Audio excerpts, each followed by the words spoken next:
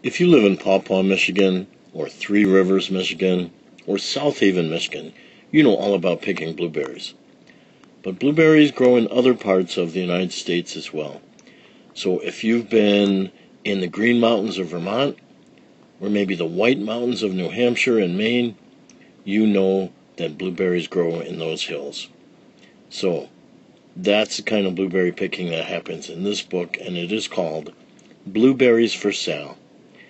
It's a Caldecott Honor book, and it's written by a great American author for young readers, Robert McCloskey. One day, little Sal went with her mother to Blueberry Hill to pick blueberries. Little Sal brought along her small tin pail, and her mother brought her large tin pail to put berries in. "We will take our berries home and can them," said her mother. "Then we will have food for the winter." Little Sal picked 3 berries and dropped them in her little tin pail. Kaplink, kablank, kaplunk. She picked 3 more berries and ate them. Then she picked more berries and dropped 1 in the pail. Kaplunk, and the rest she ate. Then little Sal ate all 4 blueberries out of her pail.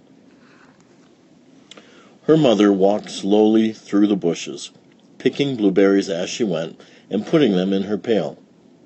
Little Sal struggled along behind, picking blueberries and eating every single one. Little Sal hurried ahead and dropped a blueberry in her mother's pail. It didn't sound kaplink because the bottom of the pail was already covered with berries.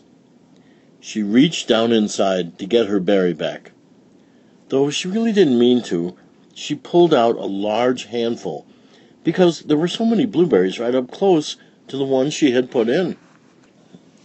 Her mother stopped picking and said, "Now, Sal, you run along and pick your own berries.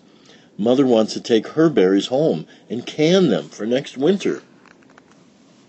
Her mother went back to her picking, but little Sal, because her feet were tired of standing and walking, sat down in the middle of a large clump of bushes and ate blueberries.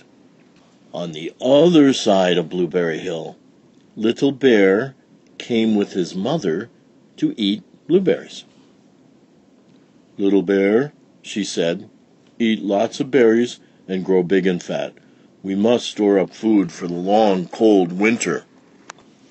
Little Bear followed behind his mother as she walked slowly through the bushes, eating berries. Little Bear stopped now and then to eat berries. Then he had to hustle along to catch up.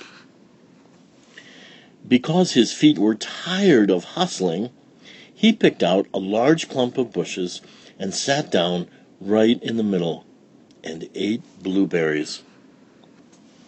Over on the other side of the hill, little Sal ate all of the berries she could reach from where she was sitting. Then she started out to find her mother.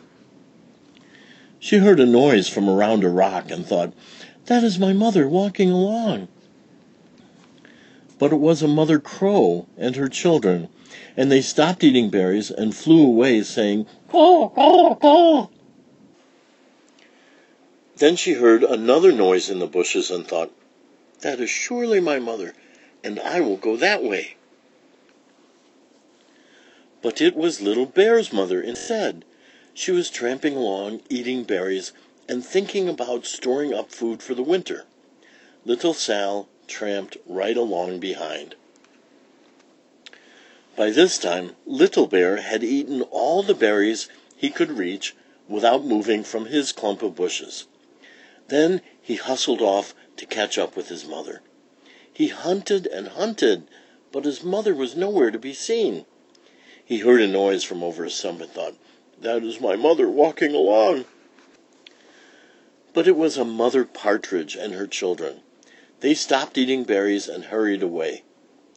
Then he heard a noise in the bushes and thought, "That is surely my mother. I will hustle that way."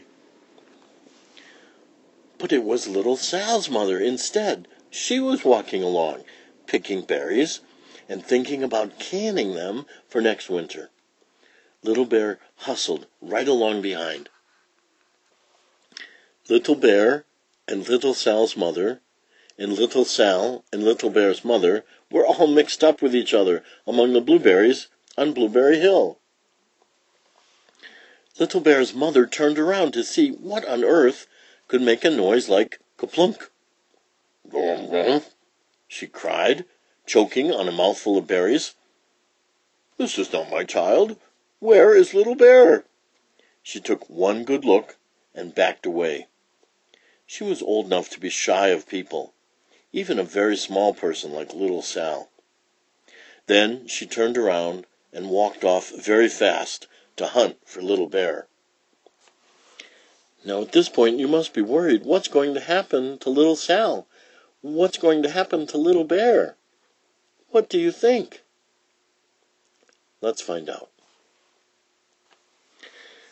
Little Sal's mother heard Little Bear tramping along behind and thought it was Little Sal. She kept right on picking and thinking about canning blueberries for next winter. Little Bear padded up and peeked into her pail. Of course, he only wanted to taste a few of what was inside, but there were so many, and they were so close together that he tasted a tremendous mouthful, by mistake. "Now, Sal," said Little Sal's mother without turning round, "you run along and pick your own berries. Mother wants to can these for next winter." Little Bear tasted another tremendous mouthful and almost spilled the entire pail of blueberries. Little Sal's mother turned around and gasped, "My goodness, you are not Little Sal. Where is my child?" Little Bear just sat munching and swallowing and licking his lips. Little Sal's mother slowly backed away. She was old enough to be shy of bears, even very small bears like Little Bear.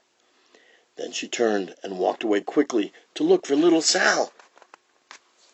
She hadn't gone very far before she heard a kaplink, kaplank, kaplunk. She knew just what made that kind of a noise. Little Bear's mother had not hunted very long before she heard a hustling sound that stopped now and then to munch and swallow. She knew just what made that kind of a noise. Little Bear and his mother went home down one side of Blueberry Hill, eating blueberries all the way and full of food stored up for the next winter. And Little Sal and her mother went down the other side of Blueberry Hill, picking berries all the way,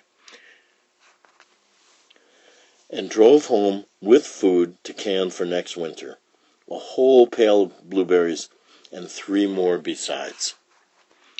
And here is Little Sal getting the rubber seals ready while her mother pours blueberries into quart-sized jars and pint-sized jars so they can have them for the winter.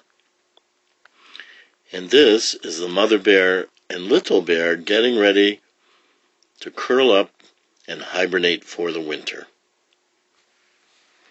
If you have the time, you can visit this page on YouTube and find out that Blueberries for Sal was written from Mr. McCloskey's oldest child, his daughter named Sal. He did this while they were living in Maine.